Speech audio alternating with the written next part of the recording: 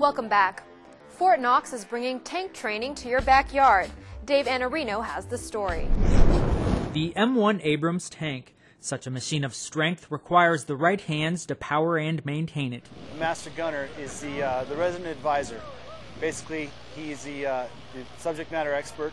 And that expertise is learned at the Armor School in Fort Knox, where soldiers must travel to complete the 9-week course. And so about 18 months ago, we had this concept of how could we take the training to them. 1, 2, 3. And 18 months later, the $3 million solution is complete. A traveling classroom, so to speak, on wheels. Times are changing, the world is changing, and the master gunner, of course, needed to change with it. So we realized that as we were moving into the future, we needed to bring contemporary science to our course. Right now, the plan is to take it on the road about 4 times a year. Inside, the trailer offers the same amenities as the resident course. We have a series of training aids and devices, from cutaway ammunition to actual tank parts.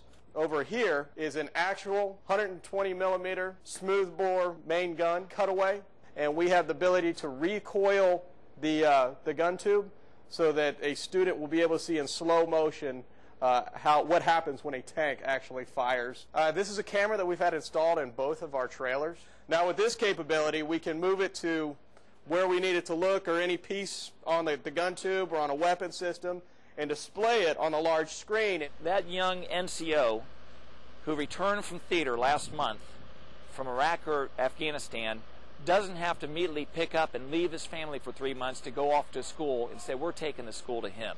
And I just think this is a perfect example of us supporting the force.